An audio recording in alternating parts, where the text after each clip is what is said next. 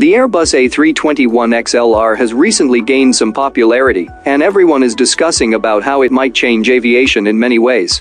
In today's video we will discuss on the same topic. First, we will see what are the differences between the A321XLR and the old generation A320 family aircraft. Then, we discuss on how it might change aviation. Then we will talk about the disadvantages of this aircraft. And at last, we will also take a look at the competitors that the A321XLR has to watch out for. So, let's start with the differences from its old generation variants. The Airbus A320 family aircraft are classified into two variants, the CO and the NEO. The word CO stands for current engine option, and the word NEO stands for new engine option. The A320neo is much more fuel efficient, quieter, and emits very less greenhouse gases compared to the A320ceo variants. But the new A321XLR will have the ability to fly twice the range of the A321ceo aircraft, that is 4,700 nautical miles or 8,700 kilometers. The A321XLR also can carry an additional 4 tons weight than the A321neo aircraft, that is 101 tons. One of the main reasons why the aircraft is able to fly long distances is because the aircraft has an additional rear center fuel tank capable of holding 12,900 liters of fuel, all thanks to the aircraft's design. Now that we have taken a look at the differences, let's discuss how the A321XLR might change aviation.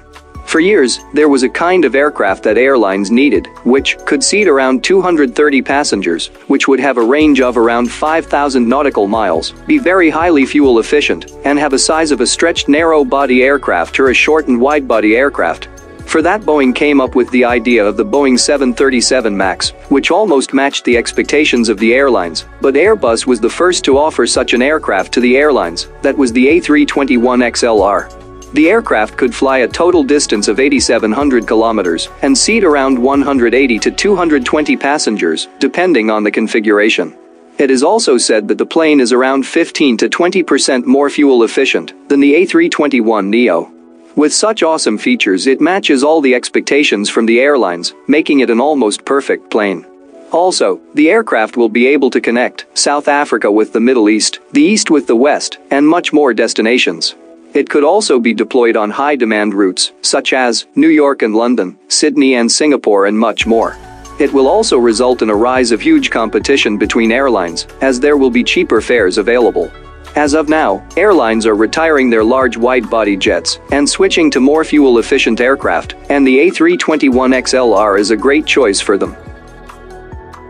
Now let's talk about some disadvantages of this aircraft. Even though the A321XLR might seem like a perfect aircraft, it also comes along with its own set of disadvantages, that is, the crew rest area. A crew rest area is a place with lie-flat beds, where the crew rest on long flights. Normally in wide-body jets like the 777, we can find the crew rest area, but we won't find them on narrow-body aircraft, such as the A320 and the 737.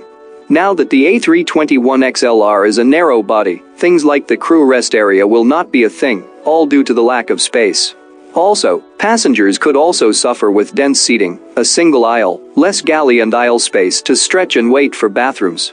Airbus is also trying to compensate for the smaller space by adding mood lighting. It may ease up passengers, but it won't make much difference for the crew, who are flying repeated sectors. Now, let's have a look at the other aircrafts that the A321XLR has to watch out for. The main competitor for the A321XLR will be the Boeing 737 MAX. Excluding the MAX, planes like the Boeing 787 Dreamliner are also in competition with the XLR, as these both can operate on the pretty same routes. Boeing is also planning to make the Boeing 797, which is going to be a mid-size jet that will also compete with the A321XLR. Well, for now the 797 has a long way to go before it turns into reality. Well, for now, we can keep the Dreamliner and the 797 aside and talk about the main competitor, the Boeing 737 MAX 10. The A321XLR has a range of 8,700 kilometers, while the MAX only has a range of 6,110 kilometers. Next comes maximum capacity. The XLR can carry 240 passengers, while the MAX can carry 230 passengers. The maximum takeoff weight of the XLR is 101 tons, and the MAX again lags behind by only having 92 tons as the maximum takeoff weight. The A321XLR is also expected to be more fuel efficient than the 737 MAX. With the Airbus A321XLR having more spacious cabins compared to the MAX, we can say that the passenger experience will also be better on the XLR. So, we can conclude the video by saying that the A321XLR is a much better choice for airlines, and as well as for passengers too. So guys, that was it for today's video. Hope you liked it. If you have, then please consider subscribing to the channel and share this with all your friends interested in aviation. And also, this is my first video of the year 2021, so I wish you all a very happy new year. Well then, see you all in the next video. Until then, goodbye.